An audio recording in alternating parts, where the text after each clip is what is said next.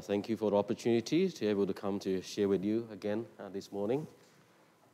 Excuse me that I have to keep my mask on because I'm still recovering from the flu, and I don't want to spread onto anyone else. So if my voice is a bit soft, just bear with me. Before we start, let's have a word of prayer. Our Heavenly Father, our beloved Lord and Savior, Jesus Christ, Lord, we rejoice to be in your presence. We do thank you, Lord, that you're the Almighty God that created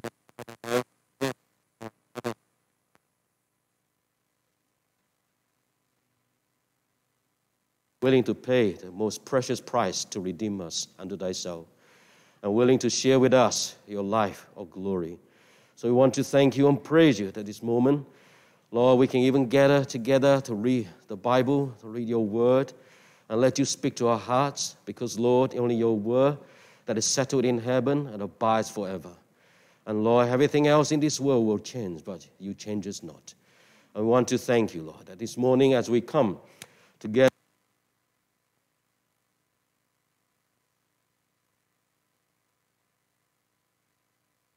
Lord, constantly, Lord, continually you're helping your people and helping them to draw near to you, and helping them to come to understand your will and your purpose for their life. So we pray that this morning, as we study this chapter together, that also we may receive the same benefit, the same blessing from heaven, that the Holy Spirit will teach us and instruct us and help us to receive, Lord, the blessing from heaven and also a blessed blessing into our lives. So as we come to commit ourselves in this time into thy hand, in the precious name of our Lord Jesus Christ. Amen. If you have been with us, it's been a long journey. It's a long journey for Nehemiah to journey all the way from Shushan all the way to Jerusalem.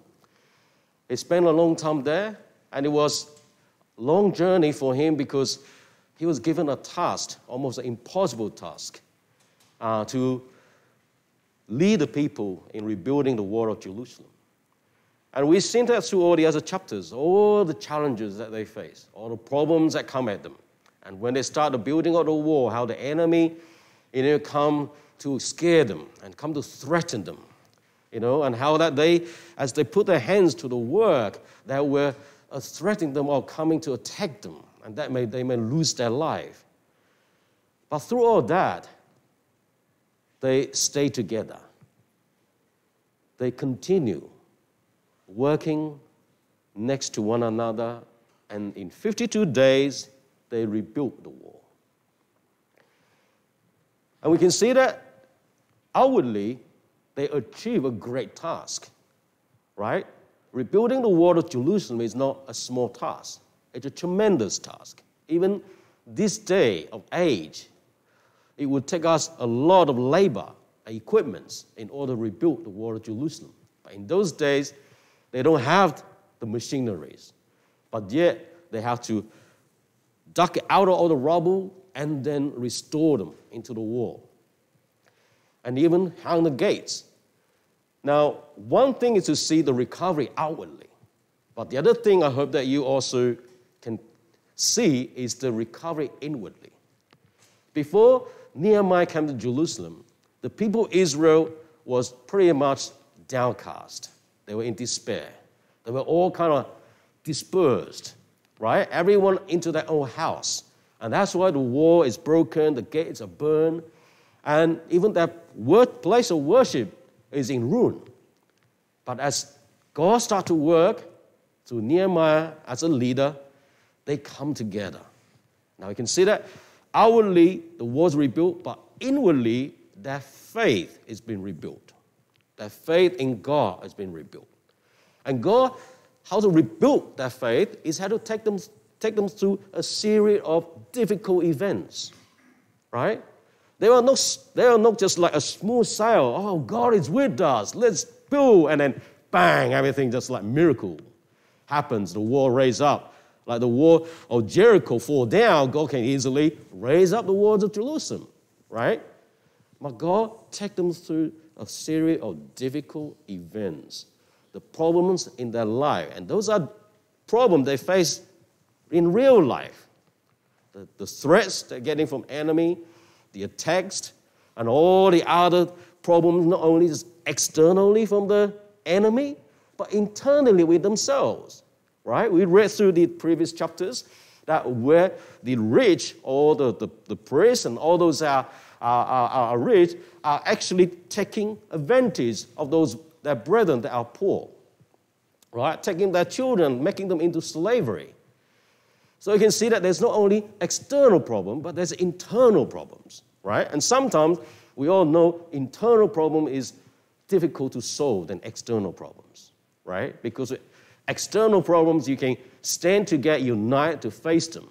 But then when it's internal, inward fighting, what happened? It will just divide and conquer, broken down apart. But the great thing I want to kind of remind you of, in all this, you keep hearing Nehemiah say, God, remember me of what I have done. But really, is Nehemiah remembering God? It was God remembering his people. In all this time, it was God that truly was with them and carrying them through this whole journey of rebuilding the wall of Jerusalem. And the previous two chapters, we come to almost the climax because the wall is rebuilt, right? People are really excited because now see that the wall is rebuilt. It was an impossible task, now we achieved it. But there was something even more important. God have drawn them back to the purpose of why the rebuilding of the wall of Jerusalem is for. It's for that returning to God in worship. And that's why in chapter 8 you see what they call the Watergate revival. Right? Ezra read from the Word of God. Right? Not just one day or one session, but 7 days. And they did something is extraordinary, right? There's something bigger than King David or King Solomon. Because King David, King Solomon never did it. But they did it. And that was the Feast of Tabernacle. It was from the time of Joshua that they had it. And then it'll never happen. But you can see that the reading of the Word of God, the Bible, they discovered is something that's a secret that have never been discovered before. For all those years, even in the golden age of King David and King Solomon, they never saw that, discovered that in the Word of God. So dear brother and sister, when you read the Word of God, there's always treasure there for you, right? There may be a lot of great men, right? And a great men that's already here, like, all the well-known preachers and theologians and everything. They almost like, they have exhausted all the truth in the Word of God. Just wait. One day God can speak to you, and you may discover something that the great men of God have never saw before. And God can do that through His revelation to you. And we can see that also when it comes to chapter 9, there was great repentance. Now, this is hard, I can tell you. When you bring people to repentance, there's a lot of work need to do, but they never can achieve it without the reading of the Word of God. Because the Word of God speaks to the heart and gives understanding to our heart to know what is right before God. And then comparing it with ourselves, we see, well, I'm actually fall short of what God's standard is. And that's where repentance comes, right? Because repentance is really a true expression that, now God, I don't think I met your standard, but I want to be there, okay? What I've been doing is missing the mark, but now I want to come to where you are. And that's where God provides grace. God's grace always helps us to know our sin. We feel guilty, that's a good sign, because it means the next step is repentance. Repentance is almost an invitation. It's God's invitation, right? When you accept God's invitation, it's through repentance. Because the Bible tells us if we confess our sins, God is faithful to forgive us our sins and to cleanse us of all unrighteousness. All right? So every time, if you're going through life, you feel that you have failure, you've done something wrong. For example, maybe small things like, I didn't read my Bible this morning. I got up too late. And I just had to rush out the door. And then now by lunchtime, I got convicted. Oh, I didn't read my Bible today, right? Don't worry. When you come home, just come to God. God, sorry I didn't read the Bible, but I'd like to read it now. Then just read it now. You see, if God is working in your life, He's inviting you to come back to Him. There's a way out for Him. And we can see that when God starts to work in the hearts, that something extraordinary happens. And this with chapter 10. So that was just a bit of background. So in chapter 10, we coming to chapter 10, we're going to see just quickly into three portions. The first is shield of consecration. Second is interference to consecration. And lastly is commitment to consecration. For the first point, now the first point is starting from verse 1 and then going all the way to verse 27. And you may find it not easy to read because it's 84 names there. 84 names there, and then a lot of the names, they do have meaning behind them, but I don't think most of us understand the meaning. But what we can see in summary is that there is Nehemiah, the governor, and then it goes through a list of names to say, these were the priests, and then it's followed by the Levites, then their brethren, and then the leaders of the people. And then finally, it concludes, now the rest of the people, those who have separated themselves from the peoples of the lands to the Lord of God, and everyone who had knowledge and understanding enter into a curse and an oath to walk in God's law. Now, I don't know when you read this chapter, do you actually discover something? That after that revival and that drawing of them back to God, they finally coming together. From the leader, Nehemiah leads the names, the list of the names, all the way to the rest of the people. They all come stand united. And they were willing to put their name to seal to the covenant. It's like today having a big contract and then we all put our names like a petition or write our name or sign our names into it. That's not an easy task, isn't it? It's not an easy task. Because even like in a prayer meeting and you're asking now everybody has to pray. They go one by one, it's a difficult task to accomplish. But here is, they did it willingly. They were all willing to put their name to it. And what did they enter into? Enter into a curse and an oath to walk in God's law. Now that's a big challenge to them. It was not enter into a blessing and an oath to walk in God's law. They were entered into a curse and an oath to walk in God's law. Now that's tremendous. They were ready to face the consequence. Now obviously, you know that God is merciful because in the last message, Brother Jeremy shared, He's a merciful God.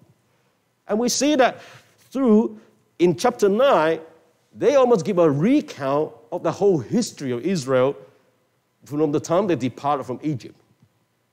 Now, you look at that long history, it's a long history of failure after failure after failure, and the failure just gets worse. It almost gets even more compacted together, because by the time you go to Judges, it's like failure up to the, max, and then, there's a golden age of King David and Solomon, and then more failure comes in both kingdoms. They were just worse kings, one worse than the other, until they totally taken captive. But in that long history of failure, God remains faithful. God never really forsakes them. And that's what that chapter 9 is really telling them. It's telling, after this long period of failure, doesn't matter how deep they fall into the ditch, God dug them out, carried them out. God was always there in the lowest point of their life they found God was there, never forsaken them. And how did they regain that faith? The reading of the Word of God. I once heard a preacher say, revival.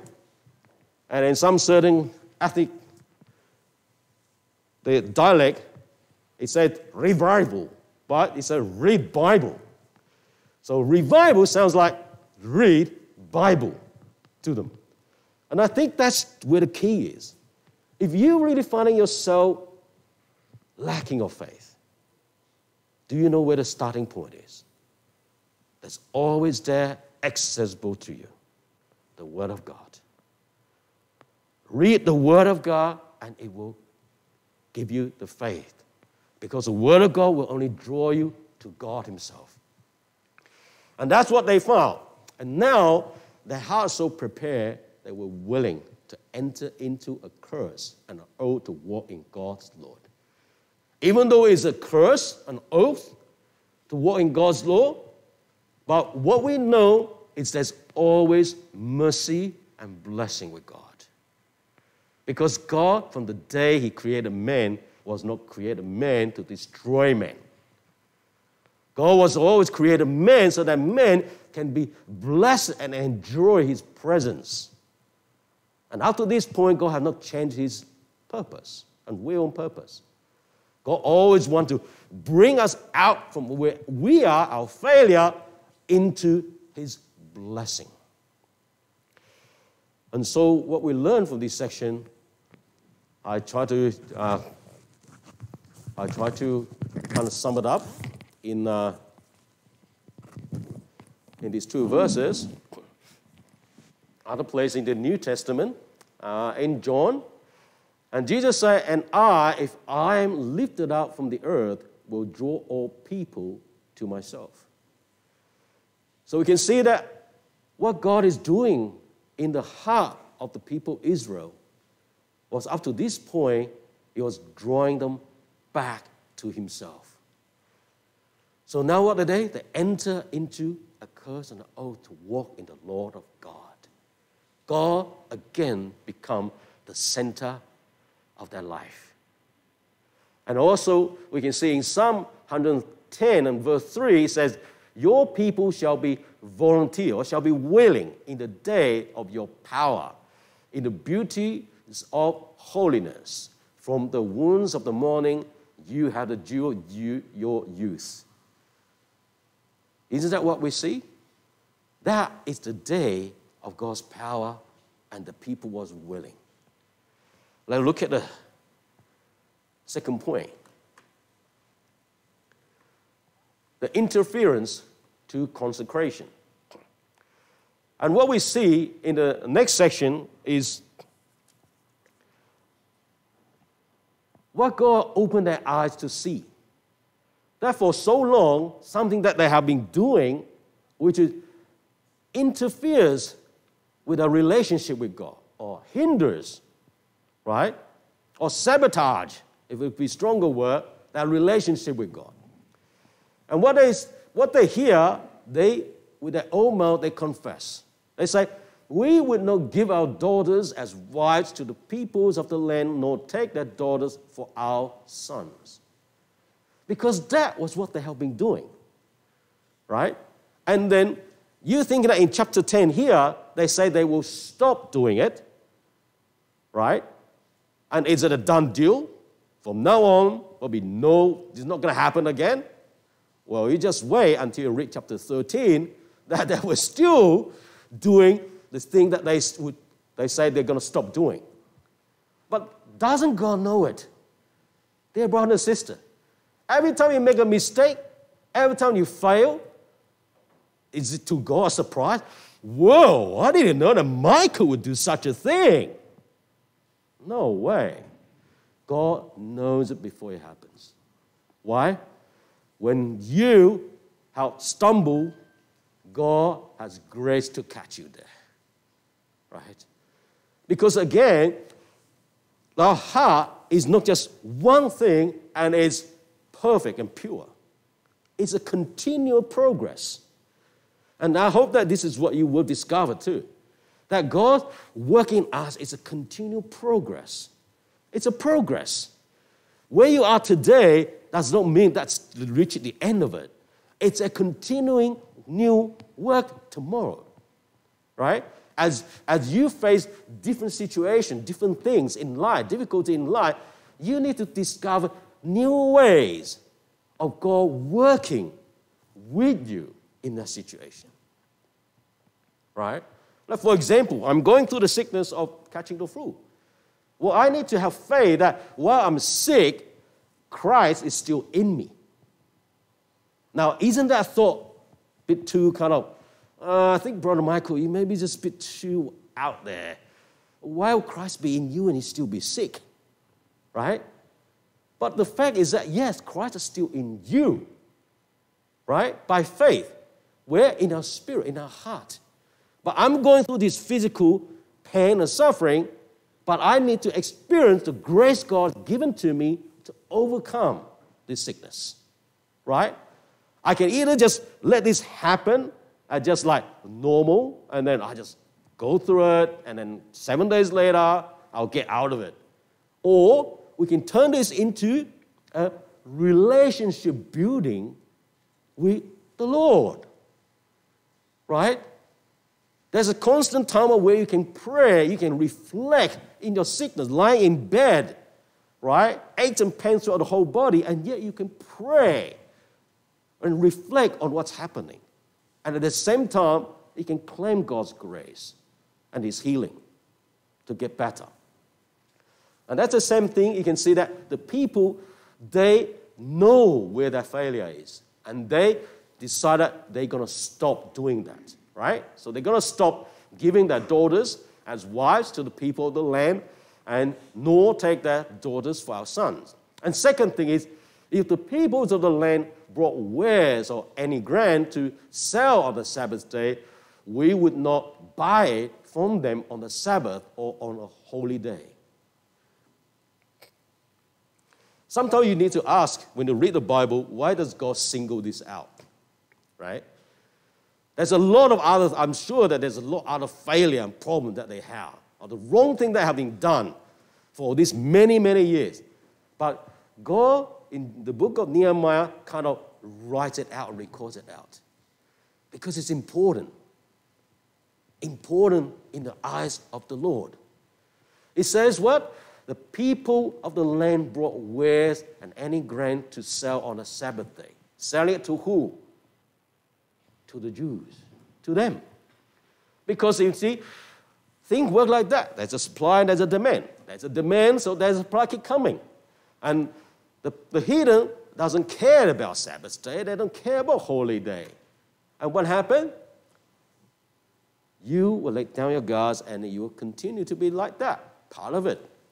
So what they see was something important, because you remember, God rested on that day. Right? So Sabbath is really God's peace and rest that we entered into. Today on the Lord's Day is not the Sabbath day. Right? In the olden days, the Sabbath day is yesterday, on the Saturday. But today is the day of resurrection. But we find peace on the day of resurrection. Right? We enter into God's rest. And the Sabbath was created for men. That's what Jesus said, not men for the Sabbath. Right? So God specifically created a time of peace and rest for men to enter into.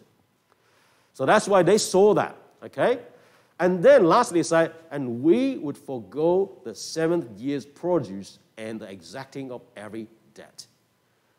Now, why was they taking exile for 70 years? It was because one of these things that was recorded, right? They did not forego the 7 years' produce and the exacting of every debt. They will continue farming the land on the 7th year when God said, we'll give it a year of rest. God was teaching them, right, to say, after being hard working 6 years, why don't you have the 7th year on God? I'll provide. You stop laboring and I'll provide. Isn't that wonderful? Right? Isn't that wonderful? If you know that that's what God's really inviting them to do. You've been hard working for 6 days. Now, let the 7th day enter into rest and let me supply. God will supply you for the seventh day. And now they recognize that, okay? They come into the Lord and say, yes, we will, right? Forgo the 7 years' produce and exacting of every debt. So what do we learn? From the book of Ephesians, in chapter 4 and 20-24, it says this, but you have not so learned Christ. If indeed you have heard him and have been taught by him, as the truth is in Jesus, that you put off concerning your former conduct, the old man which grows corrupt according to the deceitful lust, and be renewed in the spirit of your mind, and that you put on the new man which was created according to God in true righteousness and holiness. What God is speaking to us is that throughout our spiritual journey, our journey of faith with Christ for our life, in our lives, there will be a constant, right? Constant asking or decision making that putting off something so that you can putting on something else. And this is what the Word of God is teaching us. Like, when do we come to that realization or that understanding? It's when we learn of Christ. From where? From the Word of God. As we read the Word of God, God's Word will instruct us what is right in the eye of God and what is not right in the sight of God. And that is where we can, by grace, right? Because remember, every decision that you're making in life, you're not making it alone. Okay? You are making every decision with the Lord, with Jesus. So there is an understanding where you can put off what? Concerning your former conduct, the old man which grows corrupt according to deceitful lust. What the children of Israel have been doing was because of their own lust, their own gain and own need, right? Either the lust of the eye, lust of the flesh, right?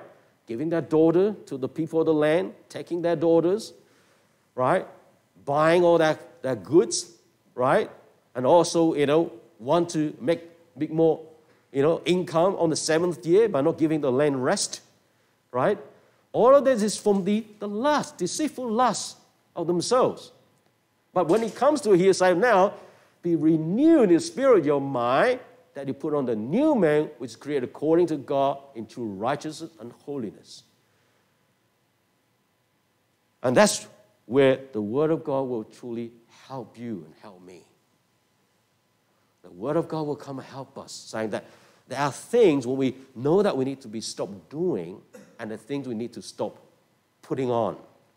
Things we put off so we can put on. So every time when you're putting off something, don't think it's a negative. Rather, it's positive, very positive. Because what you're putting off is you're making room so that you can put on.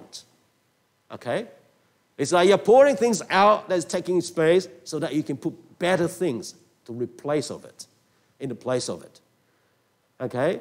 And that's why you will look at all the attributes and characters that's in Christ are constructing or creating. God is forming in you and in me, right? So that we can grow up in stature like what Christ is. And God's constantly teaching us through our daily walk with Him. Right? All these things, bring it in prayer before God and ask God, like, should I put it off? If I put it off, Lord, what shall I put it on? Right? There's always something better that God wants you to put on. That's why He revealed to you what you need to put off. Let's move on to the last part. Commitment to consecration. And when I read to this part of this chapter, it's joyful. Because what they are willing to do, right? So before we can do the three things they're going to say, we're going to stop doing. Okay, I'm putting off. But then now it's like, this is what we're going to start doing. We're willing to do. So that's why we can see that the blessing multiplies. Because you can see the whole list. It's like we were to exact from ourselves yearly 1/3 the shekel for the service of the house of our God.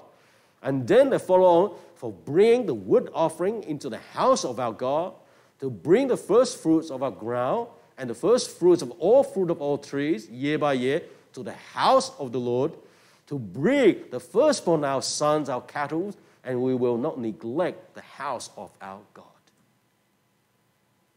Did you recognize something repeating there?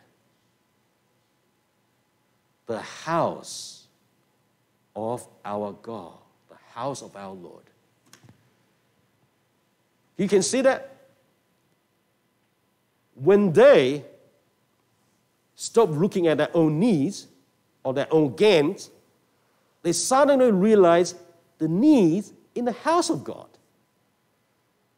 Well, the house of God is lacking. Now, you can take this in a negative way. It's like, well, yeah, there's so much the house of God needs. How are we going to satisfy? How are we going to meet the needs of the house of God? Might as well just give up, just like what we did in the past. We just give up, right? Nobody cares anymore, and then we just going to care about our own house. But why is God revealing this to them? It's because of what? Because God has restored the throne of God in their heart. Sometimes we pray, say, we want to give Christ the preeminence. I want to let God take charge of the throne of my heart, right? But you can see here what God is showing. Nehemiah is writing it down and saying, oh, look at the people, the change in their heart. They suddenly realize that how much blessing God has given to them. It was no longer saying that, well, how much gain I can get, right? Oh, I give my daughter to marry that family in this land because they are a wealthy family, and I'm marrying to that big family. I'm going to get a lot in return. Or looking at that, well, if I buy it, they brought such good stuff, right, on the Sabbath day. If I buy it on that day and I sell next week, I'm going to make big profits. And they say, well, 7th year, well, I can't stop growing on 7th year. I will need to grow another crop and get another harvest, and I'll be set for the next 2 years. But the heart has changed. All the things that they think they're missing out, they suddenly realize God has been blessing them. And that's why you can see the whole list of how that they were willing to say, what? Yearly 1/3 of shekel for the service of the house of God. Suddenly the people realize they have. They always think that they don't have, right? And that's why they need more. But now they suddenly realize they already had enough to give to the Lord. And in the Bible it tells the Lord is no debtor to anyone. God cannot be indebted to anyone. Right? So if you think that you are giving too much to God and God's in debt to you, then you are wrong. Because God has given you back in multiplies. Right? And that's why they say, well, bring wood offering into the house of God. Now, suddenly they see the richness that God has given to them. And the same thing to us today. Until you're willing to worship and give to the Lord, you always feel that you are poor and lacking. But the moment you start to giving, and even in worship, in praise, you're finding that you are rich. God has already, for many years, have been putting a lot of things into your heart. The problem is you never let it out. So here, we look at that. This is a kind of outward physical materials that they are bringing to the house of God. But today, what are we bringing to the house of God? The house of God is not this building. So we're not asking people, hey, can you bring some glass to put on, bring some doors, bring some chairs, or bring some utensils or something. We're not really asking people to say, bring things to the church, like assembly. But what we are bringing to the house of God. The house of God is the body of Christ. It's the body that, what is it? Glorifies the Lord Jesus Christ. So when we come in here, it's through our worship, our praise, through our fellowship. What your spiritual learning, sharing with other brothers and sisters, spiritual learning. That is how you reach to the house of God. It's your spiritual riches. Right? We're not asking for you for material riches. Right? I don't know if you are surprised that here at this assembly, we see nobody come and collecting money from you, offering from you. Whereas if you go to any other place, they always get a bag or plate to collect offering from you. But here is all what? Out of free will offering. If you don't want to offer, that's fine. You don't have to. Right? But you feel that you're moved. Right? That you feel you're moved, that you want to take a share in responsibility of providing a meeting place, however small part that you want to take, then you freely offer according to your ability. And God's delight in that. Just like the woman, the widow with the 2 mites, put it into offering box and cries that she's done a great, tremendous work before God. More than all the other donation that all the rich people have put in there. And that's what God's looking at in our heart. Spiritual riches we bring into the house of God. Because the house of God is a spiritual building. It can only be filled up when we bring our spiritual riches, all your learnings. You may through your reading of the Bible, through your prayer, through your fellowship, right? Through the life lessons that God has taught you in your life.